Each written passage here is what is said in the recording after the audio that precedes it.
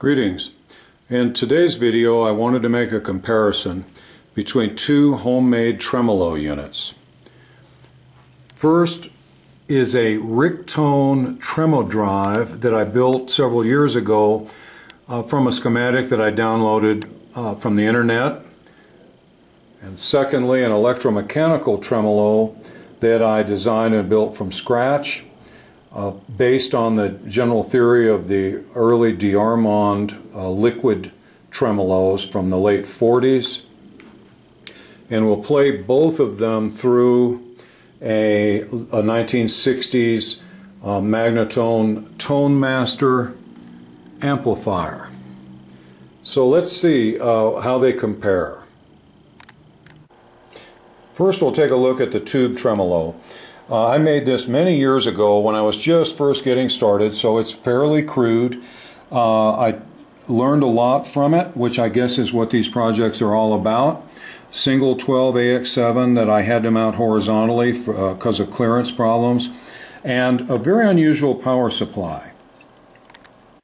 Let me shift over to the Ricktone schematic here and show, I'm sure a lot of you are familiar with this, but to me it was a major discovery, and to some other people this might be of great interest. But you use two small and very inexpensive transformers. I got these from Radio Shack. They're like $6 or $8 a piece. The first one takes the 120 volts AC and steps it down to 12.6. We use that 12.6 for our filament voltage for our 12AX7. Then we reverse the second transformer and take the 12.6 volts from the first and step it back up to the 120. We then use a voltage doubling arrangement of diodes and end up with, it says here 210, but I found more like 230 or 240 volts for your B+. Second is this little electromechanical tremolo that I designed and built about a year ago. The basis of it is this copper tank back here that is grounded through the chassis and through the third wire of the power cord. And we have the guitar signal coming in on this to this electrode. The electrode is suspended here by a plexiglass cap, so it is insulated from the tank. When the tank shifts down and the water hits the electrode, it grounds the signal, and it does this in a rhythmic fashion as this wheel spins around, so that we get a steady on-off, on-off, on-off signal effect that gives us the tremolo sound. This is all covered very, very thoroughly in a separate video on my companion site, El Paso Tube Amps. I will put a link in the description of this video that will lead you to that if you'd like to see a really in-depth look at how this tremolo was designed and how it functions. First, we'll listen to the tube tremolo in bypass mode to get an idea of what the straight guitar signal sounds like.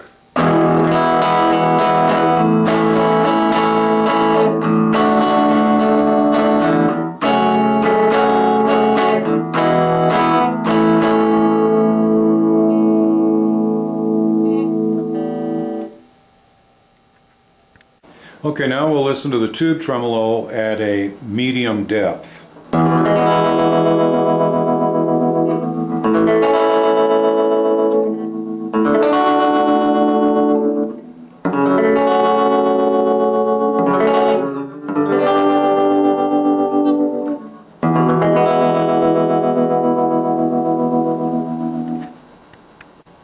Now the tube tremolo at a much greater depth.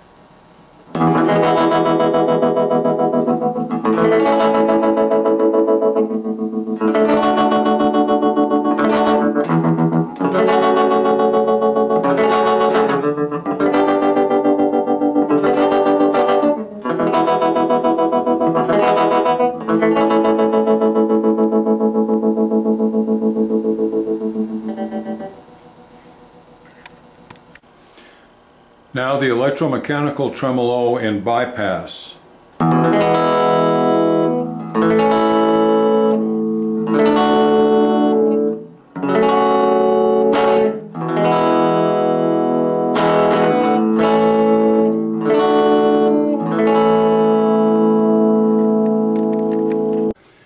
Okay, the electromechanical tremolo at a high speed.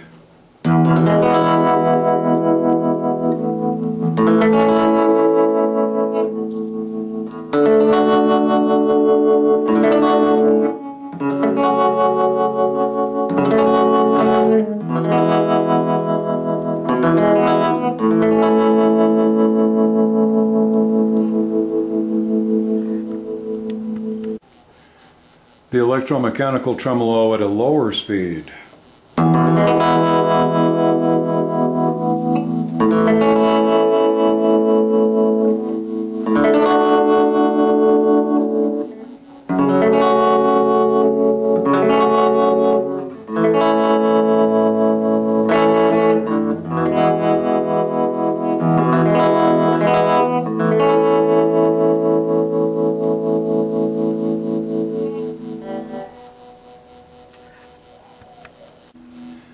The electromechanical tremolo at a very low speed.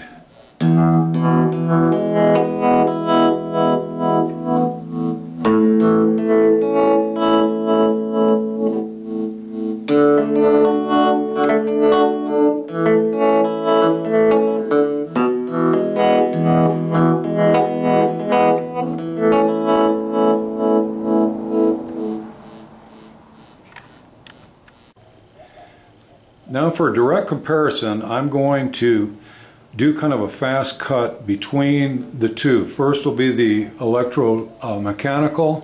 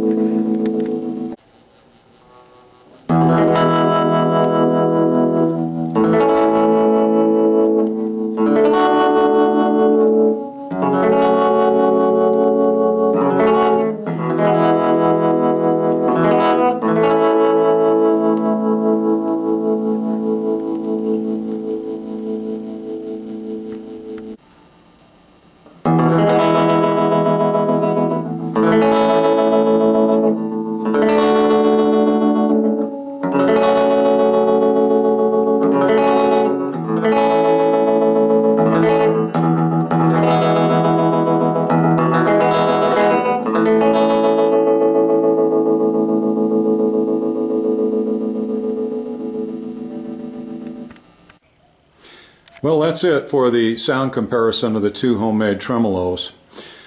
There's all sorts of pitfalls and shortcomings of any type of sound comparison done this way because, first of all, we're recording with a tiny little microphone in the camera and then changing formats, uploading to YouTube, and then you're listening on your computer speakers, which are probably not Morant's concert grands or anything. So I just hope maybe with that direct quick cut comparison you could actually tell some difference between the two.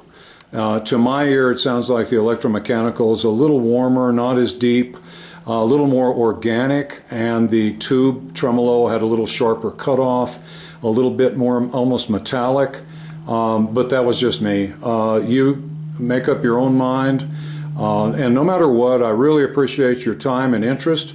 I hope you will subscribe to my channel and stay tuned for all sorts of videos featuring vintage guitar amplifiers and neat old gear and jukeboxes too from time to time. So thanks a lot.